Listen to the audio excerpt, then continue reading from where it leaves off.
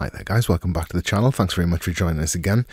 I've got a very short video tutorial that will show you how to post on a Weebly blog. However, just before I do so, if you want to check Weebly out for blogging or any other purposes, you can do so via a link in the description below. So once you click that link, that'll take you through to a free trial version of Weebly, like I said, which you can utilize for completely free. So yeah, once you're into your blog page, and if you haven't got a blog page already in Weebly, on your website, in the build mode under the pages menu, you can hit this little plus symbol and just add a blog page like that as default, which will look something like this, a little bit tidier than mine, obviously, hopefully, so I'm just using this for the purposes of the tutorial.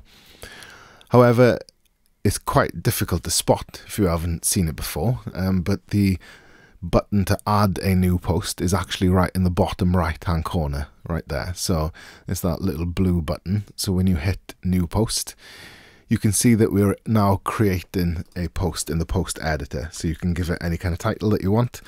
And then this little section here where you kind of build a post is just like a website page. So you can embed things, you can add text to that little area as well by just dragging those elements in. You can add images and obviously all kinds of media and links and whatever else you need to as well. So you can populate that blog just like you would on a website page in Weebly. You know, it's sort of built exactly the same then, follows the same rules. You know, don't forget to think about things like SEO.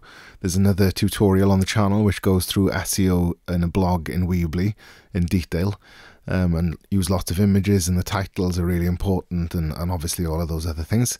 Once you're happy with your blog and you like the way it looks, you can hit post in the top right hand corner, that big orange button, and then you see when you hit close that's come up now as like a blog listed in our blog page, and then when you click that, it opens the editor again, and you can just hit update if you need to kind of make any changes.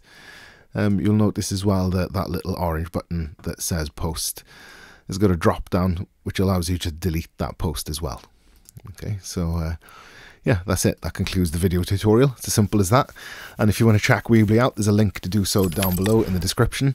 If you've enjoyed the video and you want to see more content of this nature, give us a like and subscribe to the channel. And if you've got any questions or suggestions for future videos, you can leave them down below as well. Thank you very much.